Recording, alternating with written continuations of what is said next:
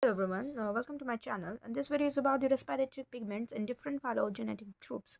So respiratory pigments are the pigments which is made up of the protein and the metallic ion, and which combines with the oxygen and decrease the amount of the free molecules. Such protein gives a particular color called as the respiratory pigment. So there are various types of the respiratory pigments present in different organisms like hemocyanin, erythrochronin, chlorocronin, hemoerythrin, and the hemoglobin. So hemocyanins are the copper-containing pigments which combined with the oxygen serve as transport pigment, and it is always found in the dissolved condition in the plasma and occurs in two forms, that is oxidized and the reduced form. So next one is erythrochronin. It is a giant free-floating blood protein, contains iron metals. Chlorocronin is also a iron containing pigment, and it is similar to the hemoglobin, except one vinyl group is replaced by the formyl group. So it has less oxygen carrying capacity as compared to the hemoglobin. Hemoerythrin is iron containing, found in the blood corpuscles of some invertebrates. It helps in oxygen storage and no porphyrin pigments is present. So myoglobin, these pigments are attached to the muscle. It has same structure as hemoglobin but has only one unit. Hemoglobin contains 4 units. So its molecular weight is about 17,000 and contains single polypeptide chain with 153 amino acid. So skeletal muscles of the diving mammals is particularly rich in the myoglobin, which serve as an oxygen storage for the oxygen and during a dive. It has same structure as hemoglobin and but has only one unit.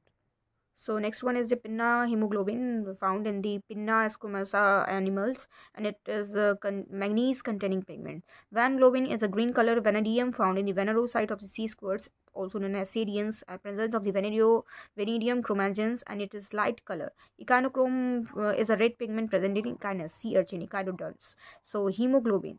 Hemoglobin is a universal pigment containing iron and found in plasma also. It is both extracellular as well as the intracellular. It is more efficient, has molecular weight 68,000 approx. So hemoglobin is a conjugated protein made up of simple protein, globin protein, which constitutes about 96%, and the prosthetic group, which contains iron metal, heme, that is 4%. The globin molecules consist of two dimers, alpha 1 beta 1 and the alpha 2 beta 2, and each is of which tightly attached group. Two dimers loosely connect to each other by a salt bridge, weak bond present, and except that the two beta jet doesn't touch with each other. So porphyrin, there is a porphyrin ring of the heme forming a coordinate link with 4 pyrrole nitrogen.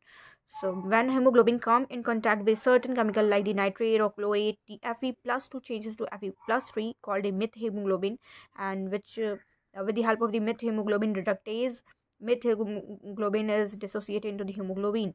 So structure of the two dimers, alpha 1 and beta 1. So here is the alpha 1 beta 2 alpha 1, and the alpha 2 is attached with the salt linkage, while the beta 1 and beta 2 do not touch with each other. So histidine side chain. Here is a hyperbolic curve of the myoglobin.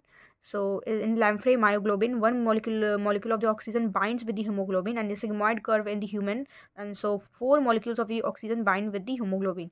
So sigmoid curve, and here is a hyperbolic curve. So figure is the oxygen binding curve of the myoglobin and the hemoglobin in comparison between them. So structure of the heme structure, the Hb plus O2 forms the HbO2 at low pressure, and in it again dissociate into Hb plus O2. So porphyrin ring plus ferrous ion forms the hemoglobin, and color of hemoglobin in oxygenated forms gives a scarlet red color, while in deoxygenated form it gives a bluish red color. So 4 pyrrole ring joined by a methylene bridge are named as a porphyrin.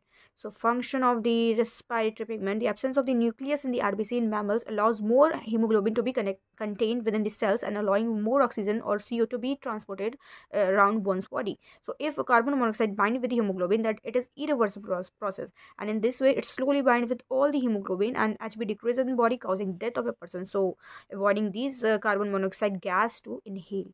There is a term Bunsen solubility coefficient of the oxygen, which is in blood at 37 degrees centigrade, 2.4 milliliter of the oxygen per 100 ml of the blood per atmospheric of the oxygen pressure define the Bunsen solubility coefficient of the oxygen. So all about the respiratory pigments in different phylogenetic groups. Keep watching. Thank you.